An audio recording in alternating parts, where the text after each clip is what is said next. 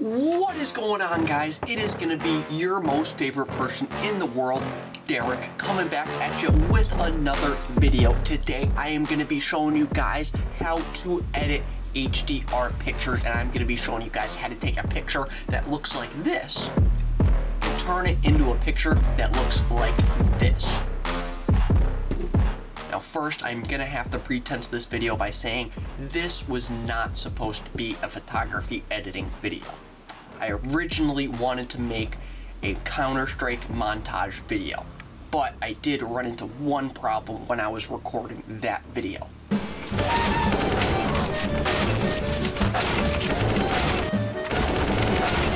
Oh my god.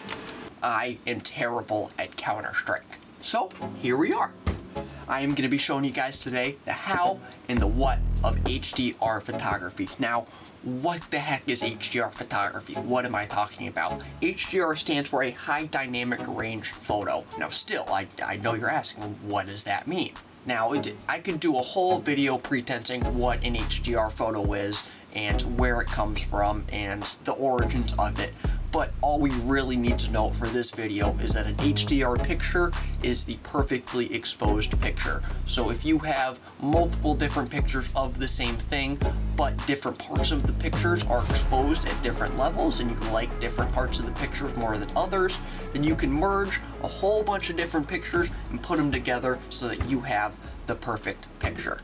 Now, I can already hear you guys through the camera. Derek. That was just a whole bunch of words. I did not understand a word of that. I already know. When it comes to things like this, I can really only show you how to do it, so let's hop right into Lightroom. So guys, here we are. I'm in Lightroom. So as you can see, each picture here isn't really the best picture. Each one has its good parts of it, but each one itself isn't great. So as you can see in the first picture, the shadows in this picture, or the dark spots, are perfectly exposed. You know, the bottom parts of this boat right here, the top parts of these leaves, that part I really like, but the mid-tones, these parts of the trees right here, and the highlights, the sky up here, and the part up here down by the reflection down by the water, that is not good at all. The mid-tones are getting washed out right here, and the sky is getting absolutely just clipped out right here. We're losing all that information.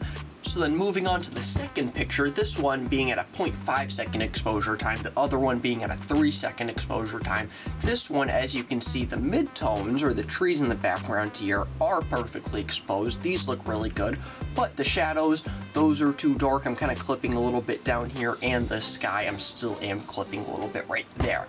So I have a third picture. This one is at a 1/10 of a second exposure time, and this one, the sky is perfectly exposed. So the reflection of the sky is also perfectly exposed, but everything else in this picture is too dark.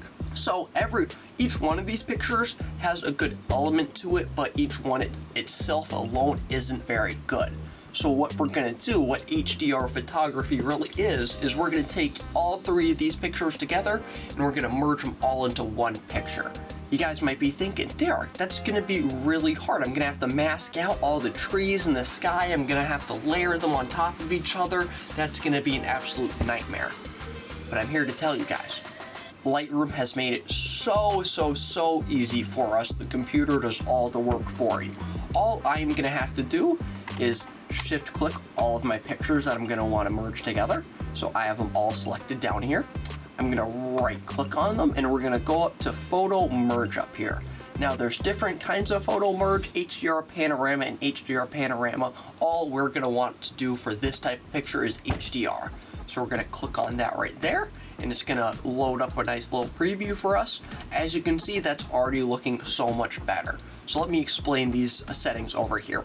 Auto align, that is what's going to be aligning the three different pictures for you. So if your hands are shaky, or if your tripod moved a little bit and the pictures are just a little bit off, that is going to align the three pictures for you. That is going to be your lifesaver. Always going to want to have that one clicked on.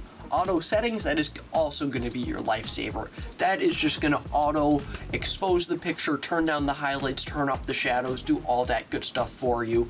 Now you are going to want to come in afterwards and change up those a little bit, but for the main part, it's going to have the chunk of the work all done for you. Now, deghost. I have deghost right here. What is that?